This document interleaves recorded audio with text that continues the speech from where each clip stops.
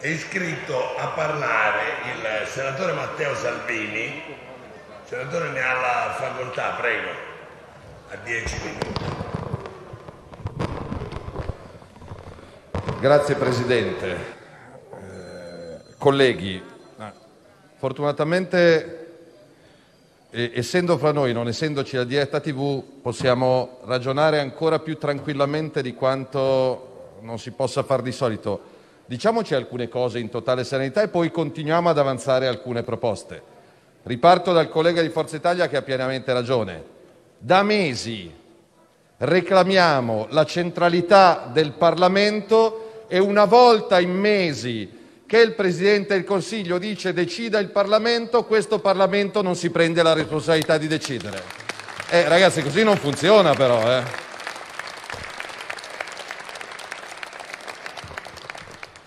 Poi se uno decide, può decidere nel bene, può decidere nel meglio la volta dopo, però dire scelgano altri non mi sembra responsabile da parte di nessuno di noi. Partiamo dai dati di fatto. Quasi 66.000 morti. Questo è. L'Italia è il paese col più alto numero di morti in Europa. Punto. A capo. Solo questo ci dovrebbe dire lavoriamo insieme.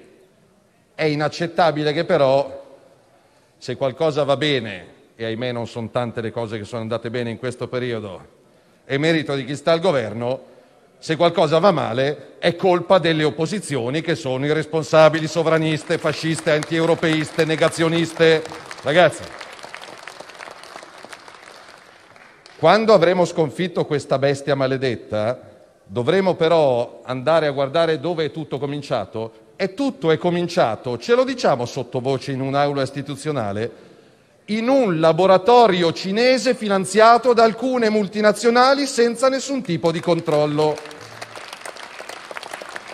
con l'Organizzazione Mondiale della Sanità che ha dormito, o assente o complice, e mi domando perché i cittadini italiani continuino a finanziare un'organizzazione assente o complice. Oltretutto, la Cina, dove per prima è partito il contagio, ovviamente per prima ha lavorato al vaccino e adesso sta vaccinando mezzo mondo, dal Brasile al continente africano. Verrà il momento in cui quest'Aula, spero con responsabilità e unitariamente, chiederà un risarcimento danni economico e morale a coloro che hanno contagiato il resto del mondo, sperando che nessuno non lo possa fare perché ha dei debiti nei confronti di qualcuno. Vaccino. Il supercommissario Arcuri ci ha preannunciato 4 milioni di dosi entro gennaio, lo diciamo in quest'Aula 16 dicembre, visto che fidarsi è bene, non fidarsi è meglio, Vice Ministro Sileri. L'abbiamo visto alla prova sulle mascherine che non c'erano, l'abbiamo visto alla prova sulla riapertura delle scuole, abbiamo visto come è andato a finire. Lo stanno vedendo alla prova gli operai dell'Ilva. Si arrinano i vaccini e non possiamo somministrarli perché mancano aghi e siringhe, facciamo il male di questo Paese. È tutto sotto controllo? È tutto sotto controllo? Lo diciamo oggi perché poi non sarà colpa nostra. Perché qualunque cosa accada poi è colpa, inspiegabilmente. L'Italia è l'unico paese al mondo dove se qualcosa non funziona non è colpa di chi governa, ma è colpa delle opposizioni. Avete stancato con questo ritornello. Prendetevi le vostre responsabilità. E il non ricordo non fa andare avanti un paese. Rimborsi, l'hanno detto tutti. Io vorrò vedere quando voteremo le risoluzioni se i colleghi parlamentari di PD, 5 Stelle e Italia Viva voteranno di no al mettere anche un criterio numerico ai rimborsi. Perché è troppo facile dire, colleghi, facciamo come i tedeschi. Ma scusate, ero solo io che ho visto il Presidente del Consiglio a reti unificate il 3 dicembre che ci diceva si va verso le riaperture? Non solo. Signore e signori, venghino, perché in Italia organizziamo la lotteria degli scontrini. E chi va in un negozio entro il 31 dicembre vince un bonus da 150 euro e poi si stupisce se la gente va in negozio a fare la lotteria dello scontrino. Ma mettiti d'accordo con te stesso, erano 13 giorni fa. Erano 13 giorni fa. E dopo 13 giorni il commerciante che ha speso 200 euro per aggiornare il suo macchinario si accorge che il governo lo chiude. Ma mettiamoci nei panni di un imprenditore lombardo, di un commerciante lombardo che è stato chiuso da ottobre, per scelta responsabile di Regione Lombardia e della comunità lombarda, che è tornato in zona gialla, quindi a sorridere, a respirare, a passeggiare domenica scorsa, e adesso lo richiudiamo in casa da venerdì questo? È semplicemente inaccettabile. È semplicemente inaccettabile. Quindi la risoluzione del centrodestra prevede non regali o lotterie degli scontrini, un rimborso alla tedesca. Ci dite facciamo come i tedeschi nelle chiusure e anche nei rimborsi. Lo diceva una collega di Italia Viva, fino a 150.000 euro. Ma contemporaneamente, sapete come andrà a finire?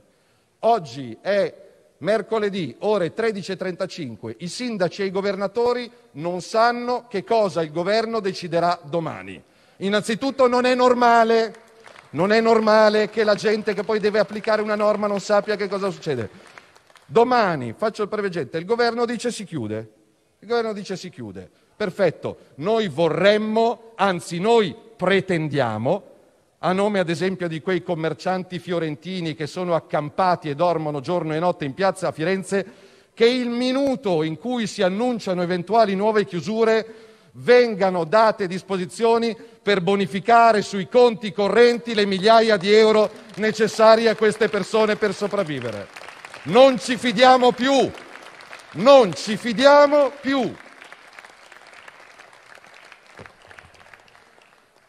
Scuola. In quest'Aula io non ho mai avuto modo di avere l'occasione di confrontarmi con uno dei protagonisti della situazione, passata, presente e futura. Scuola. Dalla metà di settembre, e i dati si sono visti dai primi di ottobre, c'è stata una nuova impennata di contagi. Perché? Perché qualcuno andava a fare il bagno in Sardegna o in Sicilia? No, perché si è riaperto il sistema scolastico, che è la spina dorsale di questo Paese, 8 milioni di studenti e 1 milione di insegnanti, senza aver fatto un fico secco sul trasporto pubblico locale e sull'affollamento nelle classi. Avete trattato i nostri bambini come cavie. Ora, non vorremmo il 7 gennaio tornare alla stessa storia. Quindi chiediamo che nella manovra economica ci sia almeno 1 miliardo di euro per il potenziamento del trasporto pubblico locale, altrimenti voi potete chiudere tutti i negozi, i parrucchieri, gli estetisti, le palestre e le librerie a data da destinarsi, ma se piazzate migliaia di studenti sugli autobus e in metropolitana, condannate a morte questo Paese. Occupatevi di scuola, di studenti, di classi e di insegnanti. Una riflessione infine per il Natale. Qua dentro non penso che ci sia nessuno che voglia malattia o morte. Da questo punto di vista siamo tutti dalla stessa parte. Mi auguro che nessuno abbia in testa che qualcuno per motivi politici si auguri la morte o la malattia di nessuno. Semplicemente la domanda che noi abbiamo posto a quest'Aula oggi è: c'è un dato scientifico solo italiano, perché sarebbe un dato scientifico solo italiano quello che separa le famiglie il giorno di Natale? C'è un dato scientifico che mi dice che chiudendo in casa mamme, papà, nonni, parenti, amici e nipoti il giorno di Natale ci sarà un risultato positivo in termini di contrasto al virus? No. Tanto che in tutti gli altri paesi europei che hanno i nostri stessi problemi si consente a 5, 6, massimo 10 persone, di 2 o massimo 3 nuclei familiari, di trovarsi in maniera cauta, controllata, attenta, senza i confini medievali, comune per comune, valico per valico. La superficie di Roma sono 1300 km². Non puoi trattare Roma come Taurianova, Pinzolo o uno dei borghi italiani che non meritano discriminazione. Voi state discriminando gli italiani e le famiglie, fra italiani di serie A che vivono nelle grandi città e sono il 20%, e italiani di serie B, mamme di serie B, anziani di serie B, disabili di serie B che vivono nei nostri borghi, nelle vostre vallate, nei nostri comuni. Perché? Non ha senso. Quindi ovviamente non sarà un Natale di sorriso, di abbondanza, di festoni, di veglioni. Nessuno pensa alle megacene. Ma se in Francia, se in Germania pongono un limite a 6 adulti più i bimbi e i minori, gli stessi limiti ma non vanno a guardare se arrivano da 500 metri o da 30 chilometri. Mi spiegate il mio rischio se io da solo salgo in macchina, mi faccio 50 chilometri, cambio provincia e vado a trovare mio figlio che vive con la sua mamma da genitore separato, come ce ne sono milioni in Italia? Che rischio corro e che rischio faccio correre? Che rischio corro e che rischio faccio correre? Quindi, che sia una giornata di buonsenso, prendetevi qualche responsabilità.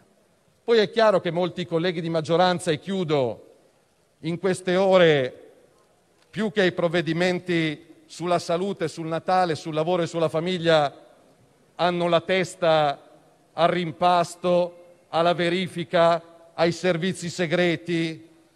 È triste che domani ci sia l'Italia appesa al confronto fra Conte e Renzi. Non state dando un bello spettacolo della politica e della democrazia a questo Paese. Non è quello che gli italiani si aspettano in un momento così grave e delicato.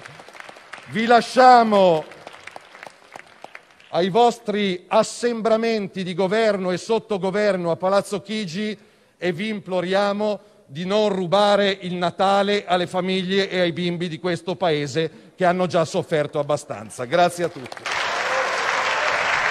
Grazie, senatore Salvini.